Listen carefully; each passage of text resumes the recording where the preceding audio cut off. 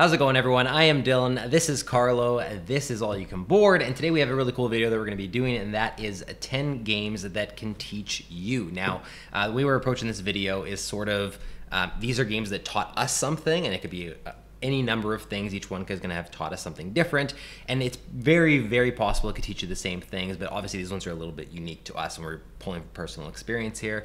And if you're curious what gave us the idea to do this video, it's the fact that Carlo and I, from the time we're filming this, in about a week's time, a little bit over a week, we're actually going to be speaking at a conference as the keynote presentation, which is super exciting for us and a little nerve-wracking as well. I couldn't believe we were really asked to do this, but we're thrilled. It's a conference for here in Manitoba for Manitoba educators to attend on their professional development day, and this one is specifically targeted towards games being used in the classroom and as a teaching tool, things like that. And we're going to be talking about board games and mental health, which one of the reasons we're bringing it up here is because that is directly correlated to what we did in May with our mental health live stream event, which saw so much success because of our entire community and all of you. And I think that that's a big part of why we're able to, talk at this conference and continue the conversation, which we're really, thrilled about. But it's just an opportunity for us to give another big thanks to all of you for, making this kind of stuff happen, because your support made it happen. Absolutely. Yeah, we came up with the idea maybe, but it was only a success, and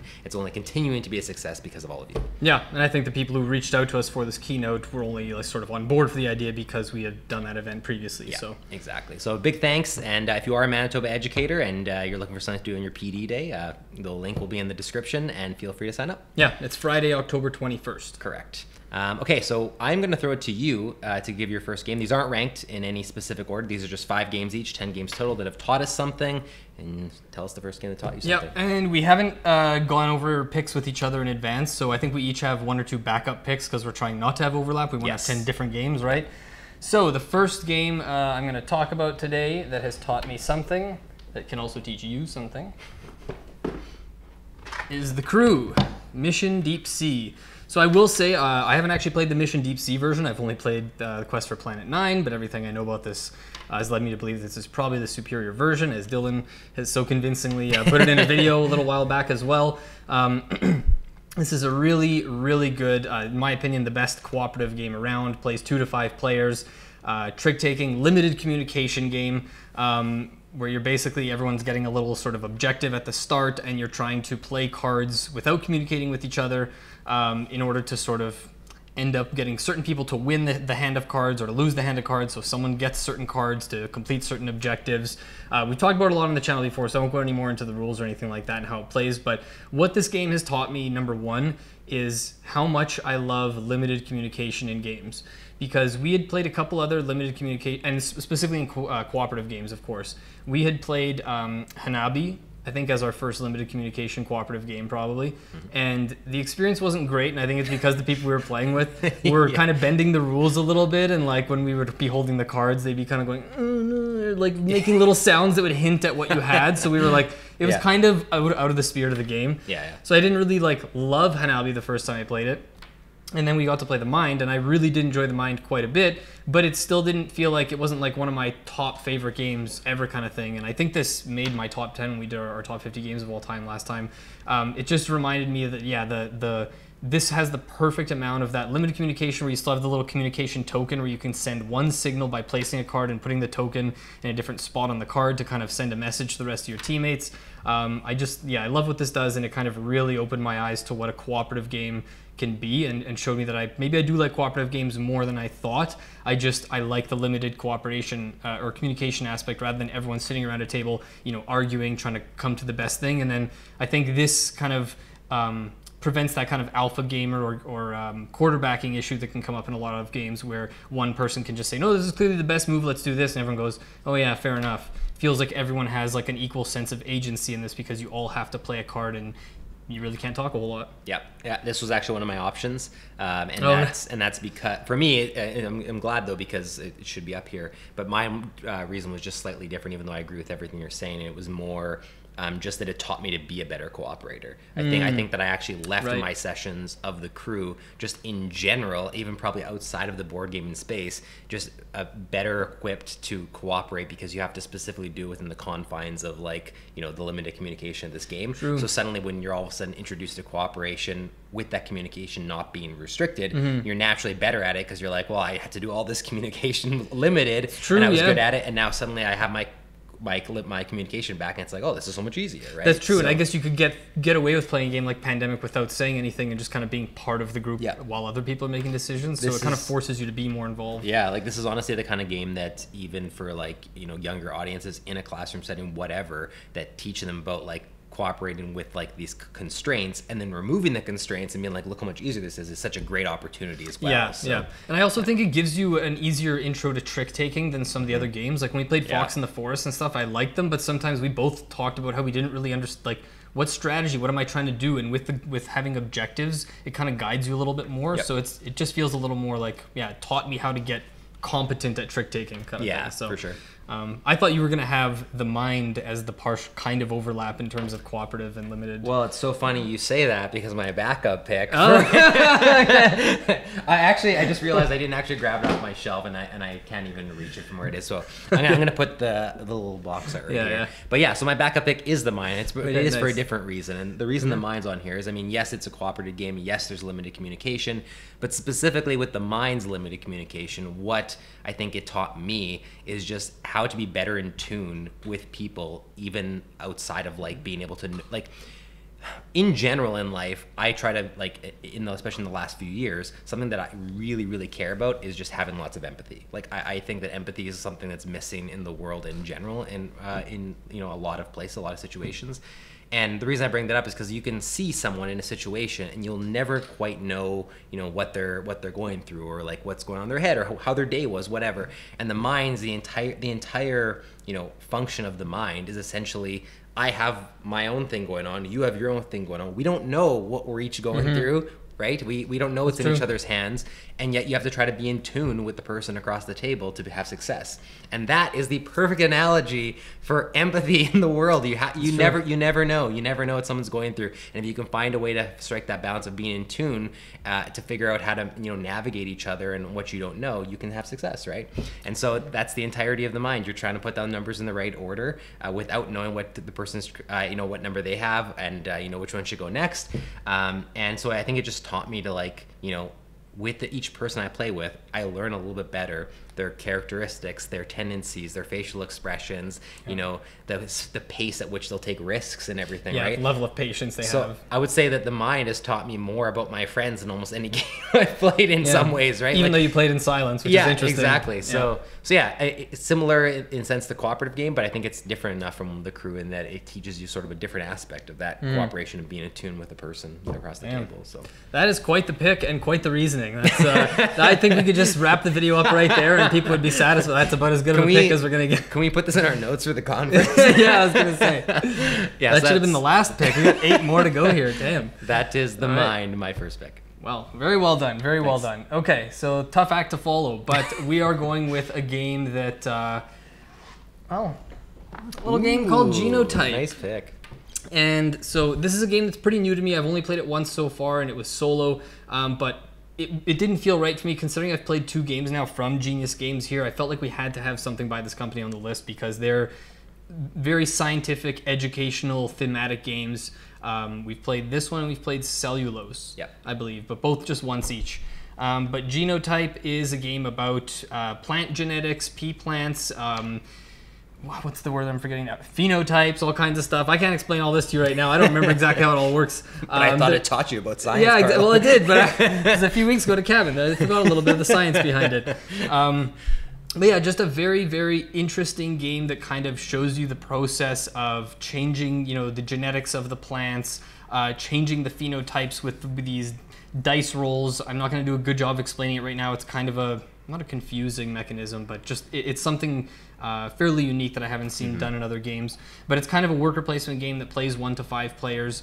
And again, it's just like dripping with theme. It's a really nice game to look at too, and I think that's part of what pulls you in so much. Is it yeah, it's just a very like immersive experience. You've got little, you know, magnifying glasses and research books and little things like that. And the other thing it taught me, just out like, because obviously I'm mentioning what it has taught me is kind of like the theme, the scientific aspect of this subject. But the other thing it taught me, and I mentioned this in the video I talked about this game previously when I was talking about games I played solo at a cabin, was it taught me what my tolerance is for managing a bot in a solo game. So, which is not very high, I'll say right now. If I'm playing, like because over the last little while, whether it was, you know, from the start of the pandemic or becoming a dad, like over the last couple of years in general, I've just started playing more solo games. And it wasn't something I did a whole lot of before. And if it was usually a game that just like plays with more players, but just happened to have a solo mode. It was a good way to try it. But lately I've been trying to play more solo games, and this is the one that made me realize, because there's like, to manage the bot, the AI bot that you're playing against is like, it's like a 4 or 5, 6 page rules thing. And it's like for every action, there's like a paragraph to read. There's an extra phase that happens for the bot that doesn't even happen for the human player. So you have to remember this thing. You have to have the rules open. And so and I don't bring this up to disparage people from trying the game. I just think if you're going to play it, I don't think solo is the ideal player count. I think it's probably going to be best as a maybe 2 to 4 player game. I think it goes up to 5. But yeah, if you know, it's very educational. The theme is awesome. But yeah, the one regret I have about it is that it did definitely teach me that the solo version of this game is not for me, because I don't want to be making all these, looking through a manual to figure out what Brother Johan does on his turn. Yeah, if you're looking for a game that has like a way more manageable bot system, you probably want to look at Oath. It's super streamlined, super easy, very, very manageable. Yeah, just a simple yes/no flowchart. Awesome pick. I consider putting cellulose on mine. I just feel it had been a while since I played it, but right. I had other picks that I prioritized ahead of it, but like for the same reasons, like you said, they are like, you know, rich in the science theme, so that for, you know, especially for younger audiences that are like in school and learning this stuff, or teachers that are looking for games to specifically like say this translates from what I've been teaching, or like it makes it fun, whatever. Games like Genotype, games like Cellulose are just like phenomenal picks. Yeah. So, awesome. Thank you. Yeah, I think this would be a great one for the classroom. That is Genotype. And again, check out other games by Genius Games if this plant theme doesn't interest you. All right, I'm going to go with the next one will be a similar type of reason to yours. We'll keep this kind of consistent. So my next pick is on the bottom of this stack. Oh my God. Well, I have a feeling I know what it is. Is Wingspan. Yeah, that was going to be my guess when you said it was a similar pick. Yeah, so nice. Wingspan is a super popular game. Probably everyone already knows about it, but I'm sure there's some of you out there that don't. It's this engine building game that involves obviously this bird theme, and you have different ecosystems, or I can't remember what they're exactly called. There's like the grasslands, the marsh, and yeah, the land types. Yeah, the land types, the ecosystem, whatever, biomes. And each one is going to have its own row of birds. You're placing these birds into them. Each of them wants to be in different types of systems, and each of them has an ability that's going to trigger in sequence from right to left whenever you trigger that line of abilities, and you're trying to build an engine between them so that when something triggers, it's, you know, they're all working in unison with each other. The birds are laying eggs on the cards. There's a whole bunch of cool stuff going on. It's a really popular game. It's going to continue to be. It's I think become like our modern day version of like, you know, Catan, Carcassonne, whatever, like one of those games that everyone is now being introduced to as like one of their first games. There aren't many games that sell 1 million copies, especially in, you know, that quickly. Yeah, it's and I really like it. It's a very good game. The reason it's on here is because even though I don't have pretty much any interest in birds all that much, it naturally just teaches you about them, because one, you're learning which birds want to be in which ecosystems, and these aren't just like made up birds. It's not like it's just saying like, oh, this, you know, blackbird wants to be here, and it doesn't mean anything. Like, they actually even have the scientific names, whatever that terminology is called, like on each card of like what species it falls into, and then it tells you like what ecosystem it wants to be in. So you're naturally, if you're really paying attention to the theme, you're going to learn about birds. And I could see this being used in that kind of sense, where if you're, you know, whether that's in school, whether that's just at home with your own children, or your own personal reasons of wanting to learn, you can easily just be playing this game and looking at sort of each card as it comes up and being like, oh, cool, like that's a weird name for a bird, or I didn't realize that a bird like this would be in all these ecosystems, whatever. Yeah, and it lists the actual birds like wingspan and little characteristics about them too, to be like, oh yeah, this bird has a really crazy like wide wingspan. It's and they'll be like end game scoring conditions that'll say like your bonus is you have to have 5 birds that have over this wingspan. So it forces you to like look at that information. Exactly, observe that's and actually retain that knowledge. I'm glad you brought that up because I completely forgot. And I remember the first time I played wingspan, that bonus card wasn't in place. So I remember looking at the wingspan on the cards and thinking like, oh, that's a cool idea to throw on a card as like extra like flavor text, and then you realize they've actually incorporated it like into the mechanics of the game too. Well, and like credit to Elizabeth Hargrave because she is an avid birder, and like this is one of those games where the theme doesn't seem pasted on or like it was just kind of shoehorned in. Like it's very well integrated. Yeah. So that's really, I mean, that's really all it comes down to. It's just like it's a game that has the theme integrated so well, and it's not like it's the only one out there, but it's the one that immediately came to my mind. That even if you only have a passing interest or no interest, you're just naturally going to learn some stuff if you choose to pay attention. And I think that those are kind of like the passive learning is so important, something that I think everyone has talked about this when it comes to education, stuff like that, but like learning through play is such a huge thing for like obviously kids, but even adults. Like it's just an easy environment to learn when you're already doing something and you realize like, oh, I didn't even realize, but I've taken that knowledge away, whatever. And Wingspan's just a great opportunity to learn a whole bunch about birds, and there's expansions for every region, so you can start to learn like which birds are in Asia, which birds are in Europe and stuff. So yeah. That's my like scientific education. No, nice. And I'm really glad you had this on. This was on my kind of short list, but I thought you were going to have it on yours, and you've played it a lot more than me. But I'm glad you had it because we don't have, or I'll say right now, I don't have any other engine builders on my list. And engine builders also teach you efficiency, right? Because big time. How to save actions, how to do something with 2 turns instead of making it take 4 turns. That's a great point. So yeah, it's a really, really great game. Yeah, that's Wingspan. Pick number 2. Nice pick. Thanks. All right, on to my pick number 3, which is a game I have spoken about on the channel many times. Oh, this is the one I know. I already know this one. I know this one, and this is the one I was going to include, but I was like, Carlos going to have it on his list. One of the greatest games ever made, constantly rising in my ranks. Modern Art, from the good Dr. Reiner Knizia. I believe this game was from 1993 or 94 or something, so it was like 30 years old. So not only does so this has taught me a lot in terms of just like social kind of bartering. Like it's not a negotiation game, but it is an auction game. And so there's the aspect of, basically everyone gets dealt a hand of cards and you play a card on your turn that represents a painting and it's going to be auctioned off. And throughout the game, there's 4 or 5 different types of auctions that are going to happen based on what's noted on the card. And basically you're going to go around the table, people can bid. So there's like hidden auctions, there's, one-time offers, set price, all kinds of stuff. Game plays over multiple rounds. Certain artist paintings are worth more or less throughout the game, etc., etc. Won't get into any more of the rules. We've talked about this a lot on the channel before, but so what it has taught me is, here's the thing: is I feel like every time I play it, I learn more. Like every time I leave the game or the session ends, I feel like there's a part of me that feels like I figured the game out, and I'm like, okay, I lost, but it's because I did that and that. So next time I'm going to try this, and then the next game I'll try that, and I'll be like, oh, but that didn't work because of. Oh, I hadn't considered that aspect of when I buy something, I kept thinking for the longest time, why would I buy a painting if I'm going to profit only like, let's say $6 net, and by buying it from you and then you're going to profit like 12 or 18 or something, why would I buy a painting that someone else is going to profit off of? And then after a while I realized, but wait, if the 2 of us are profiting but the other 3 players at the table aren't, yeah, I'm not getting ahead of you, but I'm still getting ahead of the other 3 players. It just feels like every time I have the economy system figured out, there's something else that I go, wait a sec, I didn't consider that aspect.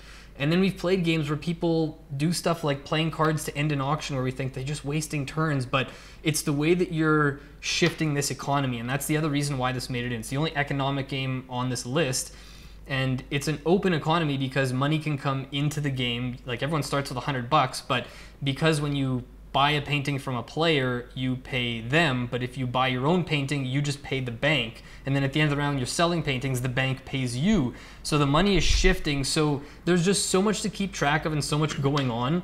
Like even just from like a math standpoint and kind of like a memory of trying to remember like, maybe that person did really well that round. That person's been selling a lot of paintings, these this artist's cards have come out a lot or not enough of. And you're trying to figure that out while keeping track, while kind of having to be on the spot negotiating with people, coming up with valuations for paintings. Like there's just so much going on. It's a great numbers game. People who are fans of you know, like in a classroom setting, people who are good at like mental math and numbers and that kind of thing, I think would love this game. And it's just so social. Everyone I've shown this game to has absolutely loved it, and we're always laughing. Win or lose, everyone has a great time. Yeah, I just feel like I learned something new from it and from the people around me almost every time I play it. Yeah, awesome pick. I echo everything you said. This is the one I almost considered as well, but I knew You you'd knew have I'd it. have it, yeah. It's hard. I know we do these lists, and I'm like, I don't want. Do I have to put modern art in there again? I'm like, but it has to. It's the perfect game. But it does, and it teaches you Yeah. about the actual art itself, like it's real Yes. art and everything, like which is huge because we're talking about like how these games teach about science and everything. But it's nice to see a game also lead into like the art and the like that very aspect true. of it and teach Yeah. real art stuff as I'm well. glad you brought that up. Even the artist names, like we saw, there's 4 Brazilian artists here, and you can Yep. see they all have their own styles that, you know, compared to the German artists that they have in here. And Yeah. The only there's- thing, the only thing I'll add, and this is just this is more of an existential one that I think it teaches, but I think it's another important Okay. thing, is it teaches you how to be mean and cutthroat with your friends. And the reason that's important is because sometimes in I'm really gonna get existential. Sometimes in life, you have to be able to like have a real conversation with your friends. You have to give them advice. You have to say like, I'm worried about you for this or Yeah. whatever. And it's important early on in games to be able to be like, yeah, we're sitting around this table playing this game and we're being mean with each other because in Monopoly, I'm, you know, taking all your money, or in modern art, you know, I'm outbidding you in the shrewdest way that's going to make you be like, why do you keep doing this to me? We're outbidding just to drive up the price. But yeah. if you can leave that session and be like, but that's just within the confines of the game. That's what the game called for. It didn't change our relationship. It didn't change the way we feel about each other, true. whatever. Like that's important. That's vital for like people to learn early on. That's vital for adults to know. And I feel like that carries over into everything. Like you need to be able to like have a bunch of fun with your friends, but if one of them says something to you that's, you know, hurts you, be able to be like, hey, like, this is how this made me feel, and not have that be like, well, we're mad at each other, friendship over. Yeah, yeah. You can't be in modern art like, well, this guy outbid me, like, I'm never playing games with this guy It's again, true. It right? gives you a pretty safe place to kind of bump elbows a bit. Yeah, so I love this pick. Great pick. Cool. Thank you. That is modern art. Amazing, amazing game. All right, next game for me. I don't know if you're gonna have seen this one coming or not. Maybe it's gonna be Snake Oil. Oh, nice. Okay. And Snake Oil, this one's super simple. This one is a little bit specific to me, maybe, but I think this almost goes for a lot of party games of this, you know, type of party game. And I think a lot of people can relate, hopefully, to what I'm saying here. This taught me to be more comfortable speaking in front of people because it's funny, I'm about to say I'm a really bad public speaker. We just said we're doing this conference. Yeah. Come listen to me speak in public. I'll be terrible. I'm not a comfortable public speaker, is what I'll say. In school, I hated doing speeches. I had so much anxiety around them. Like if I knew I had to do a speech like on a Friday, the entire week I'd be dreading it. I'd be seeing if I can get out of it. I'd be like, you know, I'd be shaking when I got up there. Like it's just not something I've been good at. I've gotten better at it because as you get into the workforce, as you like, you know, get into more settings with people, you just naturally get put in situations where you have to speak in front of 3 people, 5 people, 10 people, Running whatever. a YouTube channel. Yeah, exactly. And so Snake Oil is a game that you're going to naturally have a lot of people around the game playing. Sometimes, you know, pushing the limits of what the game even says that the player can. Just like sometimes we'll have like 12 people or 15 people, whatever. And the way we play is also even more nerve-wracking for anyone that has anxiety speaking because we incorporate this house rule where you have to actually sing the jingle for the product that you're selling. And so I guess I didn't say Snake Oil. You're basically taking 2 cards that have words in your hand, making a product out of those 2 words, like snake and oil, and then selling that in the pitch for like, you know, 30 seconds, a minute, whatever you decide.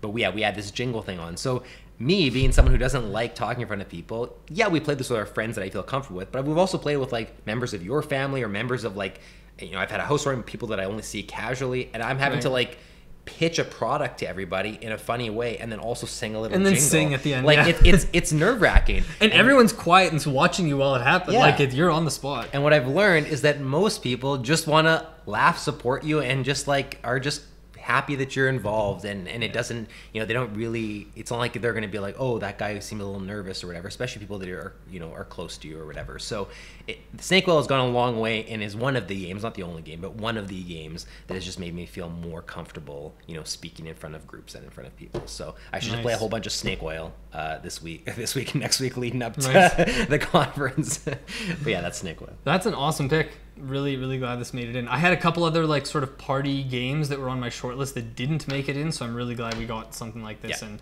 yeah, it's an awesome game, and I think you're totally right. It's helped Really? me with that too, and I think for me, like it's even more so the singing thing. Like Yeah, I'm doing totally. more extra self-conscious about singing in front of people, and I remember that was always the part. Like I didn't mind making the pitch as much, but there were a couple times where someone would be like, "The jingle, you forgot the jingle," and I'm like, oh man, I got. Why did we even create this outro? We're just like making this so difficult. I don't know, but there's been some great jingles that That's we look true. back on and we're like, That's we're true. glad the rule exists for Yeah. a reason. Great so. game in Yeah. a way too big box. That's Yeah, the only thing. that's box very needs to true. be like this big. But great game. Yeah, awesome game.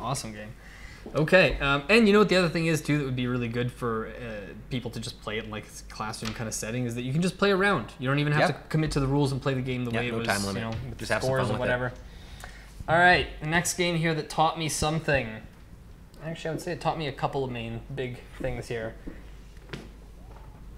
Oh, that is Oath, nice. Chronicles I didn't even of notice Empire that and missing from my Exile. shelf. Yeah, so this is a game that we got sent to us by Leader Games a long time ago, around when it not a long time ago, I guess, around when it first came out. We reviewed it on our channel, so you can check out our review to know our full thoughts. Just teaser at the beginning. The title is called The Most Interesting Game We've Played. I don't know about you. I still think it's the most interesting game I've played. I think so too. It's not a game I love. There's, again, you can go watch the review to see what my issues are with the game and stuff like that. But the long and short of it is that it's sort of it's not quite a legacy or campaign game, but is a game that has an overarching story that goes from game to game, and this game kind of changes over time. There's cards that you get in this deck that are going to be removed and put into other decks, and the result of one game is going to carry over to the next game based on roles that players will have based on how one game ended and the next one went, and so on. So it's kind of this epic game of asymmetry. One player is the chancellor and the other players are kind of citizens in the land, and you each have your own little armies and you're trying to move across this map that kind of starts with a bunch of locations hidden, so you're discovering things as they go. There's different ways the game can end. I'm not going to get into it too much more because there's a lot to explain, and it has been a few months now since we played it. But there's two main things that this taught me, and this one is more board game related, I would say. It kind of ties into real world in a way, but I don't have as many next level, existential life lessons as this guy. I'm not as insightful as Dylan or introspective apparently. So the first thing that this taught me game related is that not only that my favorite type of narrative in games is from this type of thing, but just that you can have this strong of a narrative in a game that isn't billed as a storytelling game. Yeah. Like, it's not a story game. It's not a game that you would read up out and someone's like, oh, this is an adventure game where you read out of a book and figure out what's going on, or you choose your own adventure. Like, it's not that at all. It's a game where you actually play, like, it's a kind of a war game, and there's area majority stuff going on. You're fighting over territories and rolling dice to see if you overcame someone in battle somewhere, and having alliances and negotiating over stuff and backstabbing people. And because of the way that every location, every card, every ability that you can do, every character power, every item that can change hands, all these things have their own unique identity, and as you play, the story tells itself. You go to an action space, you fight a battle, suddenly you can look back at, oh, like the whatever peak, we fought this battle, and then we went through the narrow pass here, and there was this other cool thing that happened, and just by playing the game, you have a story at the end, and it gives you a little chronicle book, and the person who wins writes in this chronicle, and we've played other games before where you're reading out of a book and stuff like that, and those have never quite done it for me when it comes to story. I always end up feeling like I would rather just be reading a book rather than playing a board game where I'm reading story in the same way. Like, I would rather have the story delivered in a very interesting way like this. So I love that aspect. And the second thing was, more than any game I can think of since we started this channel, this is the game I think that most taught me how to be critical towards games. And that's because it's such a beautiful, stunning production. Like, the game is just pure eye candy. The components are incredible to look at. We played it with some really close friends. We were laughing the whole time. It was an amazing experience, truly unique. And I was having so much fun the whole time we were playing, and we were excited to come back to the table. But over time, I kept feeling like, what is it about the game that I'm not liking? Like, there's things that are holding me back from being hooked and really wanting to play it again, and it really made me dive into what was making me, and separate, am I having fun because I'm playing an awesome game with my friends and it's this unique, interesting experience I've never had before, and it's it's the way that that's kind of like feeding my brain is like I'm feeling just like happy and positive about that, or is it that I love the game itself? Right. So I love a lot of things about the game, but yeah, it definitely helped me have a critical eye towards the things I didn't like and kind of see past the, what do you want to say, like the window dressing or the kind of what pulled me in initially. Yeah, I really like this pick. The only thing I'll add, a small thing to the story stuff you mentioned, is as you were saying it, I think it almost clicked for me too, that it's kind of taught me, and I'm realizing it now, that maybe this is like the answer to the question, how do you make a good narrative in board games? Because like I love Gloomhaven. Obviously, I've talked about it a bunch. I would never say Gloomhaven has an amazing story or even close. Yeah, right? exactly. Like that's not what it does well. And even like games that focus on narrative, like Tainted Grail and all this kind of stuff, even the ones that have a good story, it's still like something about the board game setting can be a difficult thing to create a good narrative. And what's the one tabletop game that has like amazing narrative? Dungeons and Dragons, because you make the narrative yourself, right? And your narrative is changing. So like Oath is like riding this line between like the narrative of Dungeons and Dragons and narrative of board games, where it's saying it's like a campaign game that evolves, but you've created the memories, you've created the journal, you've created the story. Maybe what someone needs to come up with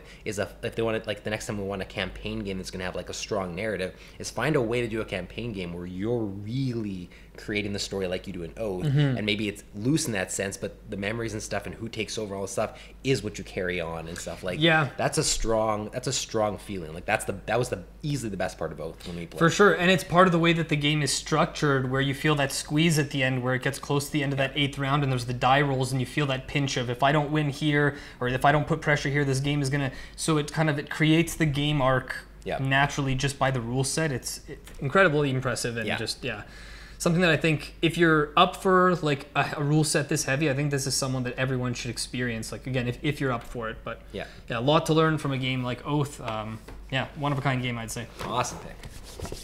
Okay, my next one is going to be one that your first thought is gonna be like, oh, you squeezed this into the video, but I swear I actually have like, this is a little, I guess Champions? a little bit more catered towards me, but I think anyone who's played this game has ended up learning this. So okay. Yeah, it's Marvel Champions. No, it is. So I've mentioned this a few times, especially in Marvel Champions videos. I didn't really read a lot of comics growing up, but I've always like I've always been a huge nerd, and I love the idea of superheroes, and I'm a huge Marvel movie fan. Like I watch every single one religiously. I've seen them all, numerous times. So I've always been fascinated and loved the lore and the ideas and behind the characters and everything, but I've just never, for whatever reason, got hooked on sitting down and reading the comic books, and now it's hard for me to get into it because it's just, there's so much out there and there's so many starting points. Marvel Champions taught me so much about characters that I had no idea about and got me interested in them, that now some of those characters are showing up in TV shows and movies that I'm seeing them come on screen, and I'm like, oh, that's an adaptation of this character, or this, or this amalgamation of these two characters, because I've played them in Marvel Champions, and the theme is so well integrated here that I will understand things about a character's power or psyche or whatever before they even come into play on the screen, because of specifically learning from Marvel Champions. So I've legitimately learned about superheroes and lore, and I did not read the comic books growing up, aside from like the odd Spider-Man or the odd, whatever. So I just think that in terms of like, this is like, it's not like something you're learning that's like this huge, takeaway that's in the same way of learning something that's like science or birds, whatever. But I think that if you have any kind of passing interest in, comic books, in superheroes, and this kind of realm of stuff, you're going to actually learn a lot about this game just because of from this game, because of how well the theme and the characters are actually integrated into it. That's true. Yeah, it's just a really, that's honestly been one of my favorite parts of Marvel Champions. Yes, I love the solo aspect and the deck building, all that kind of stuff, but I just think that every time I open a pack, a new character pack, I'm like, how have they integrated this character? And even if it's a character like Spider-Ham that I know nothing about, I'm like, I'm excited to learn about this character, to be like how they turned him into a functional, thing that I'm controlling. Like it's just it's great designers doing something that they're passionate about and that they love, and you can tell they're having fun doing it, and it just like you can see it on every single card that you read. So yep. As someone who, like, I'm not a particularly huge fan of the, like, I think it's a great game, it's just maybe not as much for me, and I don't have anything against the Marvel theme, but I'm nowhere near as into it as you are. And the 4 or 5 times I've played this with you, I feel like I've learned about like even the ones that I knew something about, like Spider-Man and Iron Man and stuff, I feel like I've always learned about being like, hey, what's the deal with this card? And sometimes I've asked you, what are the cards that are like referring to like drawbacks that the heroes have? Oh, you're actually asking me now. Sorry, I thought you were... No, they're like requirements. There's like one that's obligations. Like obligations. Yes. Like I thought that was such a cool way to it's incorporate awesome. like, hey, it's not necessarily, it's usually going to be like a bad or inconvenient card, but it's part of your character's backstory. And like, I felt like that was such a cool part of it when I was playing with you. So yeah, that's a great pick. Yeah, Marvel Champions, and there's the Marvel Champions pick for all the Marvel Yeah, Champions when you fans. I was a bit surprised. I was like, when is he going to spin this one? But like, it's true, you do learn about it. I love it. Yeah. Okay, and the last one on the list. There's probably a little bit of bias here, but I couldn't possibly leave this off the list. Oh, okay. I thought it was going to be Agricola. Oh no, I knew the basics of farming before playing Agricola. I knew it was a tough life to get into. No, so this is Liege-Boe. I don't know if this box is. It's okay. I can hide behind it. That's fine. So yeah, this is. This came out a few years ago. Obviously, is kind of about the city of Lisbon, Lisboa in Portugal, and this is set. The game is basically a simulation of what happened after the major earthquake in 1755. Wiped out basically a good chunk, almost the entire city. The city was on fire for a few days. There was tsunami as well after all this. So basically the city was in ruins, and you are put in the role of someone who's basically going to interact with the locals, you know, the king, the church, etc., to rebuild the city. So I won't get too much more into the rules from that, but there's, you know, you have ships, you're buying and selling goods, you have cards that you're playing to kind of interact with the king and the minister of finance and things like that throughout the game.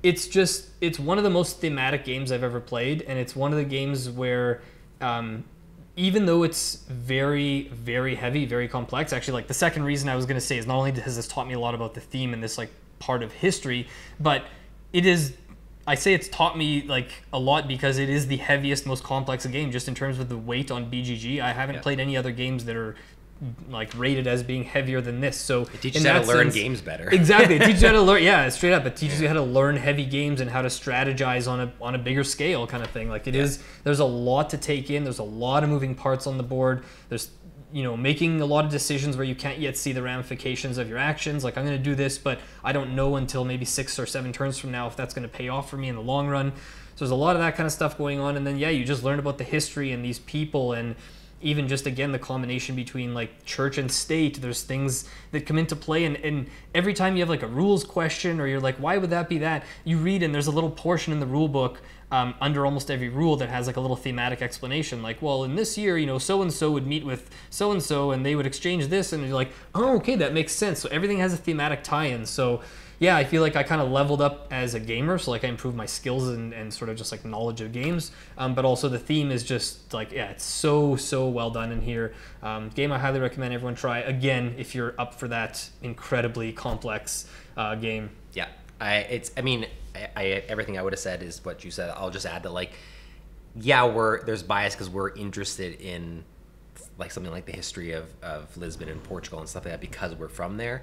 But if you have any like, you know, minor interest in that, is as long as you can get past the fact that it is kind of dense in the rules of the game and also in the theme and stuff itself, it is a great example of a game that just like takes something from history, like a historical thing, and turns it into a game where it's like I don't know, I've never read up on the actuals to know how accurate it is, but from everything you've told me and everything I've seen in the game, it seems fairly accurate and, you know, realistic to what the actual situation was. So yeah, I think it's a great pick. Cool. And I love it because of the Portugal connection. Yeah, and it's like, it's a Portuguese designer. So again, it's similar to what we were talking about with Wingspan with the bird theme. Like, it's not someone who's just like, oh, what's a popular thing that people will be interested in? It's like, no, this person picks something that was passionate to them, and you can see like the game is, again, dripping with theme and just very, very thematic. So yeah, Liege-Boe, a lot to learn from it. Great choice. Thank you, sir. All right, my last one I don't have to pull up here, and it is a game that's been around since, what is it, 1991, 1993? I think it's 93, somewhere in there. And it's still going strong, and that is Magic the Gathering. Oh, nice. And so Magic the Gathering is on here for a couple of cool reasons, and I'm going to get existential again. I guess all my picks are somehow existential. Because we played Magic the Gathering for a while. I think both of us played and didn't realize we each played, and then found out we did, and it became this thing that bonded us. Yeah, like grade 6, grade 7, something like that, right? And then I met people in my elementary and junior high that played, and I play with. I know friends still today that play, and we went to a pre-release recently just for fun. it's a game that taught me two big things. First one might surprise some people because Magic is not a solo game, but I was an only child for the first, like, my sister is 14 years younger than me, so for a large portion of my life until I was like 16 or something like that. And to be 14? She's 14 years yeah, sorry, right. 14 years younger than me, so like 16. Oh, God. Yes, you're absolutely right. So I got really good, and I don't mean this in a negative way, I love it, about finding really creative ways to entertain myself. Like, I loved playing with figurines. I loved, like, taking things that, toys, whatever, things that I had. I created Sky Cup, which we've talked about a few times, right? Yeah. Like, I really loved doing that, and I got really creative in a lot of ways. And Magic the Gathering, and I mean, I could have lumped in like Pokemon cards here too. You know what else? Just real quick, every time, all those video games that have the create your own level never interested me, but Dylan was always creating new levels, and it was always really cool stuff, and that was a huge difference between us. And so that's another one where I think you maybe have overlooked. And I'm sure that comes from, like I said, being an only child, finding ways to entertain yourself. But Magic the Gathering is a game that I spend probably as much time playing by myself and fiddling with decks and all that kind of stuff as I did playing with others. I would play decks against each other, do little tournaments where I played each one equally as I thought that those people would, and I would do this for hours. I mean, we would do that in the same room where we'd play our own games, but then also play each other and stuff like that. Yeah. So it really taught me how to even be more, content and happy on my own, which is something I really value as a skill having today. Like, I don't feel like when I'm by myself or I live alone or whatever that like I'm like, oh, I'm lonely, or oh, this, like I enjoy it. I like my free time, and I think that all comes from things like Magic the Gathering. The other big thing that it's taught me, and I think this is probably one of the biggest things of anything I mentioned today, and it ties into so much stuff that we get into with board games, is that there are some really, really strong and amazing communities when it comes to games. And I should preface this by saying, like, every game and every like niche and everything has it, it's bad apples and people that are going to take a game too seriously or care too much about the meta and and be like, well, you shouldn't have that deck. Like, we've encountered that, and it happens. But there is such a strong community around Magic the Gathering, and the reason I even put this on this list is because when I went to this pre-release, a couple months ago, just locally here, seeing how friendly everyone was at the table, how supportive everyone was, people I don't even know sitting down to build their decks, their pre-release decks next to us and having conversations and learning about their history with the game and when they got out of it and when they got back into it, and just no one was mean, no one was cruel, everyone was so happy to be there. It was just those type of communities is like everything we're talking about like mental health being such a thing that can be fostered and so positive in board games. So when you have these people that gather, and we do it for games in general, but sometimes when you meet around one specific thing, it's like the passion is so much stronger because it's like we're so into Dungeons and Dragons, or we're so into chess or whatever, that being into like this shared passion of like Magic the Gathering just brings you together stronger. And it brought us together. It brought, like, we would go to like tournaments for like whatever set was out at the time, and even just the people we met there and the trades we did, we're feeling close to these people we don't even know. So it just like, it's such a good community builder that I think it taught me. It was the first game I think that probably taught me like there can be a community around games. It's interesting. Yeah. Damn. That's Magic. Another awesome pick. An explanation. I feel a little out of my depth here sitting next to Dylan. And I don't think I've mentioned Magic the Gathering in any video yet, or if I have, it's been like once. We've probably mentioned when we're talking about other two-player games, like, oh, we used to play Magic, but we haven't really given it its due diligence in terms of how much we played it over the years and how how big it was for us getting into games. So that's an awesome pick. Yeah, that's my last pick. Cool. Well, yeah, that's those are our 10 games that can teach you and that obviously taught us something. We would just like to remind you, for anyone who missed it at the beginning of the video, might have skipped that part. Part of the reason we decided to do this video is we've been asked to speak at a professional development day for educators here in Manitoba. So if you are an educator here in Manitoba, we hope to see you there. It's Friday, October 21st. The topic is board games and mental health. Otherwise, thank you so much for watching this video. Let us know what games have taught you. If you have any specific, stories you want to share. Again, it can be something super introspective like Dylan. It can be something that is about the game or about board games in general. Or games you think would be good for teaching others. We'd love to hear from you. So as always, thanks so much for watching, and we'll see you next time.